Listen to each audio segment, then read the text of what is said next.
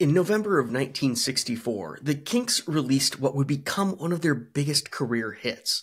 You've heard the riff. It's gritty, it's raw, it's powerful.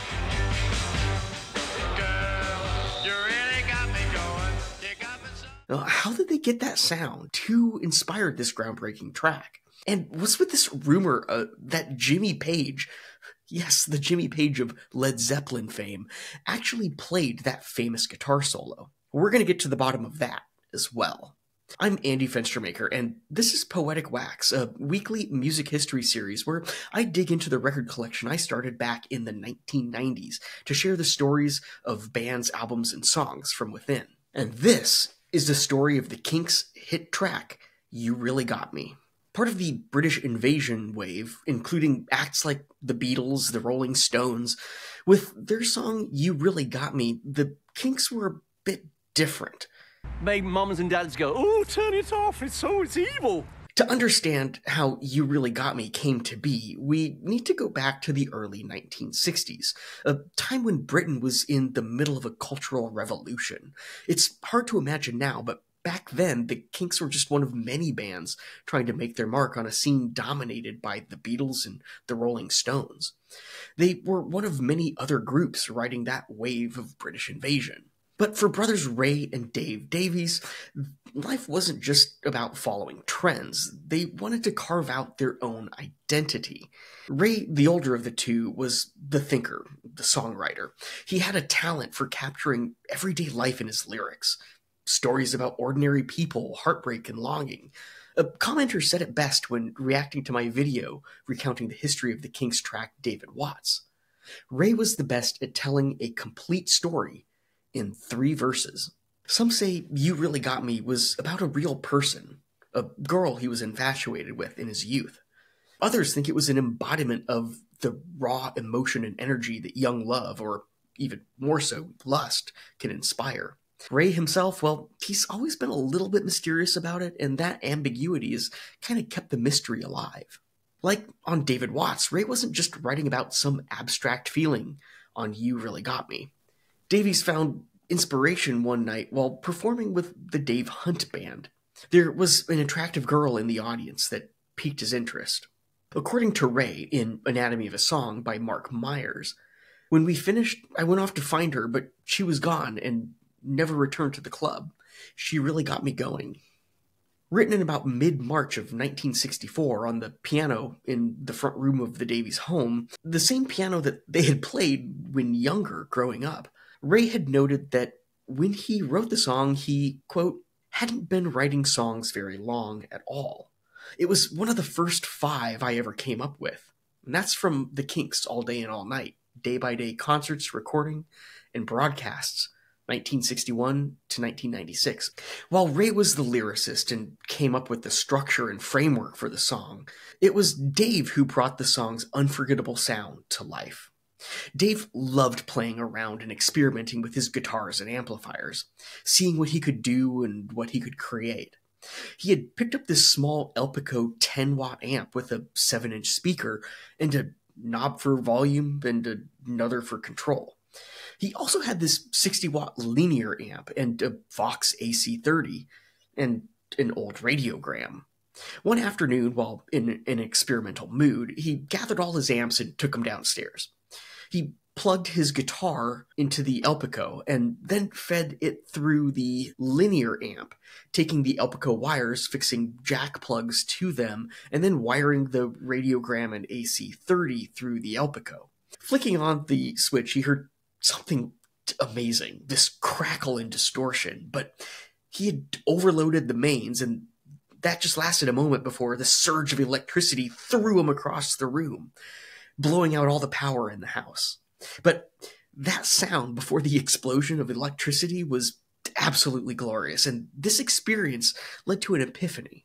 Just what if he slashed that speaker in the Elpico? Might that recreate the sound? I just got a razor blade and started to cut the cone of the speaker. I don't know why. And I plugged it in, and it made that amazing sound.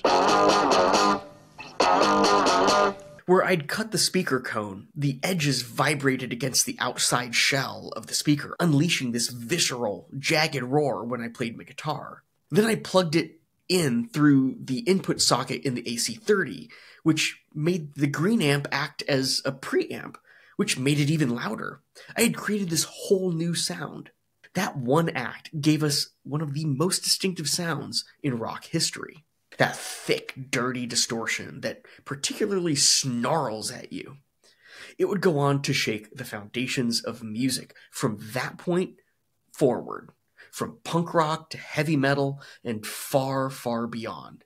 While the fuzzed out, distorted sound had been created before, You Really Got Me really helped pull that sound into mainstream popularity. But it doesn't end there. After watching the documentary, Jazz on a Summer's Day, the brothers were struck by two tracks it featured. Chuck Berry's Sweet Little 16 and Jimmy Dufresne's The Train and the River. They could see the genius in Chuck Berry's ambition, and they loved the chord progression in the latter.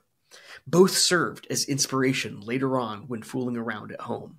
Tinkering around on the piano at home, Ray came up with the riff, the You Really Got Me riff. Calling his brother over, he played it with a few fingers, which prompted Dave, who was toying around with his new amped-up sound, to give it this 3-finger power chord treatment. They had created the foundation for the song. A few days later, Ray had the lyrics. Before this, distortion like that really wasn't a thing. Dave and the Kinks helped change the amplified sound. You Really Got Me wasn't just another catchy tune. It was raw, primal, exactly what the music scene didn't know it needed. The recording process, too, was far from smooth. Their record label, Pi Records, wasn't completely sold on the band's potential yet. Their first 2 singles had kind of flopped, and they didn't want to front money to re-record this new track. But Ray threatened to not perform or promote the single, while their then-manager, Larry Page, refused to publish the recording. You see, the original was soft and slow. It just didn't have that same feel, especially when you compared it to their live performances. Pi stood its ground, and it was the band's management that ended up caving and funding the band's session. With the new recording, they hit the sweet spot. They captured the raw energy they had been chasing, and you could hear it. The power, the intensity, it's all there. The track runs just over 2 minutes, but it's packed with a kind of energy that still grabs you the moment it starts, as if they condensed everything about youth, rebellion, and passion into this tiny explosive track. About the experience, Ray would later say, "I was floundering around trying to find an identity. It was in 1964 that I managed to do that, to be able to justify myself and say, I exist, I'm here. I was literally born when that song hit." Then you had the tumultuous relationship between the brothers themselves, one of the most famous sibling feuds in rock history, perhaps only topped by that of the Gallagher brothers from Oasis. At the time, the Kinks were still young, raw, and unpolished. But they were determined to prove themselves. You've got to understand, we weren't professionals. We were learning as we went along, trying to capture the energy we had on stage in the studio. It was harder than we thought.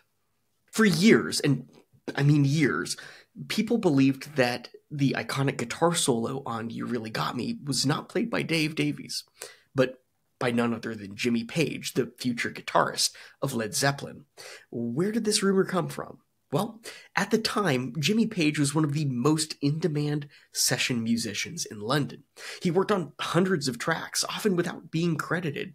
So it's no surprise that fans heard the fierce solo on You Really Got Me, and some thought that might have been Page's handiwork. Despite both Page and the Davies brothers denying the rumor, it still lingered. Maybe it's because Jimmy Page did play guitar on some of the Kinks' tracks. He was a session guitarist on their debut album and credited on I'm a Lover, Not a Fighter, and I've Been Driving on a Bald Mountain. In fact, Dave Davies himself has noted in his book, Living on a Thin Line, that Jimmy Page was in the studio the day they re-recorded You Really Got Me. A number of session musicians were kind of waiting around in the background just in case they were needed. Dave, never one to hold back, has been especially vocal about this. In fact, he's gone on record multiple times saying that not only did he play the solo, but that the suggestion that anyone else did feels like an insult to his contribution to the band's sound. The rumor may persist in some circles, but the truth is clear. Dave Davies played that solo, and no one else. Let's circle back to the mystery girl behind You Really Got Me. The question remains, who was she? Was she indeed real, or just a figment of Ray's imagination? Fans have been speculating about this for decades.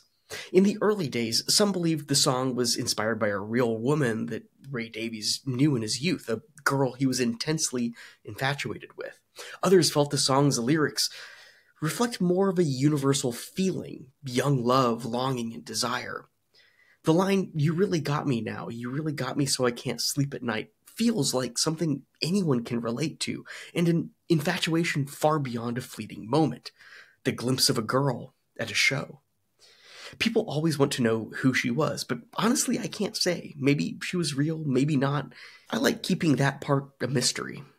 For a long time, Ray had been tight-lipped about the inspiration behind the song, preferring to leave it open to interpretation, and maybe that's part of the song's enduring appeal. The mystery keeps it alive, giving fans something to speculate. But music is always up to interpretation. That's part of the beauty of songwriting. It can have a very individual and personal meaning, regardless of the meaning intended by the songwriter. And the inspirational depth behind a song can come from a fleeting moment, expanded and juxtaposed over a more universal feeling or experience. Ray's answers over the decades have ranged from cryptic to playful. In one interview, he mentioned a girl he saw at a club, as I noted before. That fleeting moment I talked about earlier in this video. In another, he denied any specific person at all. So, was she really real? Or was the song simply an expression of emotion without a real-life muse? The truth is, we may never know. When You Really Got Me hit the charts in August of 1964, it didn't just chart, it exploded. It shot up the chart, reaching number 1 in the UK by mid-September and making waves across the pond in the US. This was the Kinks' breakthrough moment.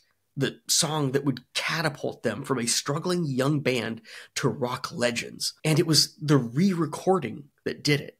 I mean, they were literally ready to throw in the towel had they not re-recorded it. But it wasn't just about chart success. You Really Got Me marked a turning point in rock history.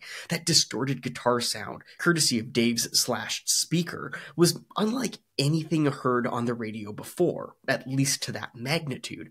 It was raw, aggressive, and it helped pave the way for genres like punk, hard rock, and heavy metal. Artists from The Who to Jimi Hendrix credit the Kinks with influencing their sound. And let's not forget Van Halen, who famously covered the track in 1978, bringing the song to a whole new generation of fans. It was a blueprint for the future of rock music. The influence of You Really Got Me is hard to overstate, but no matter how many times it's been replayed, it never loses its power. It's timeless.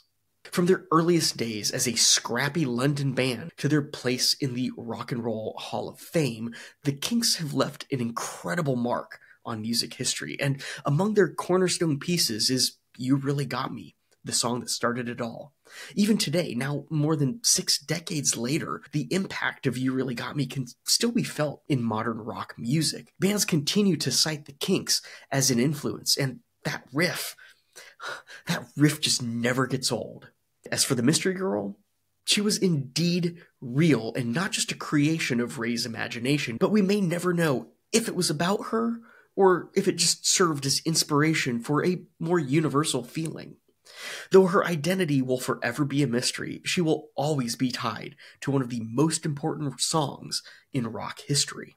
Regardless of who she was, one thing is for sure: You Really Got Me will always have us. If you have enjoyed this journey into rock history, make sure to like, subscribe, and hit that little bell icon for more weekly deep dives into the stories behind the music we love. Next, let's dig into the inside joke behind that Kinks song, David Watts.